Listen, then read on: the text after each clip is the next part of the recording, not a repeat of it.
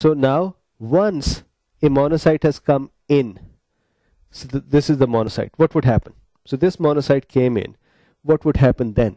Now it is inside the tissue, it knows it came in due to a chemotactic factor, hopefully it can come in otherwise as well. What is it going to do? So remember this, do not forget this. First thing, it's going to enlarge by 5 times. So this x normally means time. So it's going to become 5x. It's going to become bigger, 5 times bigger. So that is one thing. And number 2, it is going to mature its lysosomes.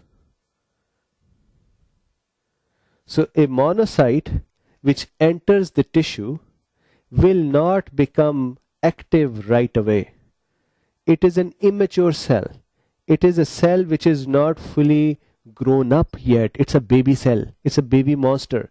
Remember, macrophages are badass. These are really bad dudes. But this is a really little bad dude yet. The monocyte which has come into the tissue, once it is inside the tissue, once it knows that here is my mission, I have to go and do something here, then it starts swelling up, and it swells up to 5 times. Number 1. And number 2, a lot of lysosomes are produced inside. The digestive enzymes are produced inside. So the cells now becomes a mature macrophage which is now ready to become participant in immune system. Right? So now we know the monocytes originate from bone marrow. They come out of the bone marrow, go into the blood vessels. They circulate in the blood system for 10 to 20 hours. Within that time frame, they extravasate from the blood vessels into the tissue. Once they are into the tissue, inside the tissue, they become bigger by 5 times. They increase their lysosomal sizes and proteins inside the lysosomes, and that is how they become mature. Now these guys are mature macrophages. So inside the tissue, they become macrophages. So this is a good time that we talk about that various macrophages which are present inside various tissues, what are these macrophages called and what function do they perform? So let's just very quickly see what do we have there. So keep an eye here at the locations, and here we go. Look at this. So first of all, when these guys are present in the blood, these are called monocytes. So monocytes, they're present in the blood, they're smaller, they're non-active, or their activity is negligible. Then, if they're present in the tissue, normally when the monocytes or the macrophages which are present inside the connective tissue, these are called the histiocytes. So the histiocytes, they are attached to the cells. They're also sometimes called dendritic cells depending upon their appearance. Of course, the dendritic cell would mean that the appearance they have a lot of dendrites. So we'll show you a picture of the dendritic cells. But anyways, they can go inside the tissue, general connective tissue, and sit there, called histiocytes or called the dendritic cells. Then they're present under the skin. If these guys are present under the skin, the macrophages, these are called Langerhans cells. Why are they called Langerhans cells? Remember the Dr. Langerhans who found them when he was in 4th year medical studies, and in his honor, these cells, the macrophages present under the skin, are called Langerhans cells. Now remember, this is different from Langerhans cells. Langerhans cells are giant cells, fused macrophages. We'll talk about it later today in today's lecture. When macrophages, they cannot digest things, then they try to circulate around them, they try to wrap them, and so multiple macrophages, they fuse together to try to make a big capsule in the center of which they have that particle which they cannot digest. So that huge big cell is called epithelioid cell, or that is called the giant cell, or that is called the Langerhans cell. So remember, Langerhans is a cell, a macrophage present under the skin. Langerhans are fused macrophages making a giant cell. These are again macrophages but different things. So then, if you look at the macrophages, they're present in the liver as well. The liver sinuses are lined by macrophages. So remember what happens, the portal blood from the GIT, it flows through the portal system into the liver sinuses. And who is sitting on the side of the liver sinuses? The macrophages. What are they doing? They're fishing. What are they fishing? Bacteria, pathogens coming, attacking us from the GIT. Imagine this, we're eating all kinds of foods, we're eating all type of problems, germs, pathogens. These are getting absorbed. Once they get absorbed, they go into the liver. So liver sinuses, they receive the blood coming from the portal system, from the GIT. Who is sitting there? Macrophages are sitting there. They're looking at the blood. They have their little tentacles moving in the blood. What do? They look for the pathogens and they're going to capture them. Do you know the efficiency of a macrophage in the liver? This is very important. Don't forget this. The efficiency of a macrophage in the liver.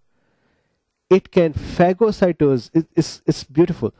A macrophage sitting in a liver sinus can phagocytose a bacteria or a pathogen within the 100th of a second. So that means what? In 1 second, one macrophage can eat up 100 bacteria sitting in our liver sinuses. It's beautiful. So let's say this is the liver here. This is the liver here. Portal blood is bringing the blood from the GIT. I hope you understand that it's not coming from duodenum, but anyways, the blood is coming from the GIT in here, and here are the liver cells, and then we have the sinuses, right? Macrophages are sitting here along the liver sinuses. What are they doing? They're sitting there and they are looking for pathogens coming from the GIT. What are they going to do? They're going to phagocytose them. And what is the speed of phagocytosis? They phagocytose one cell, one pathogen within the 100th of a second. So imagine millions of phagocytes sitting inside the liver sinuses. Every phagocyte eating up 100 bacteria per second. Just imagine what a neat system. Do you know that with this activity of these phagocytes, our blood in the cardiovascular circulation, not in the portal circulation, but the blood in the remaining closed system is free of pathogens? Not even one bacteria enters the blood. Well, I'm exaggerating. Very, very tiny fraction of bacteria, or almost none.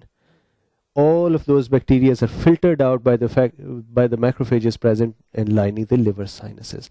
Very, very important. What are these cells called? These are called Kupffer cells. You must have heard, you must have read in the histology of the liver. Kupffer cells. What are the Kupffer cells? These are the resident macrophages sitting in the liver. They also have one more thing. Have you read alcoholism yet? Have you read the toxic effect of alcohol on the liver? So one effect which you might know is the fatty liver, right? That is because of the NADPH and those things, and causing the metabolic derailment of the liver functions.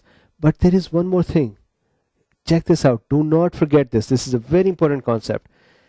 A chronic alcoholic, because of alcohol abuse, don't forget this, because of alcohol abuse, the GIT of the alcoholic becomes more permeable to the things passing from the GIT into the portal blood.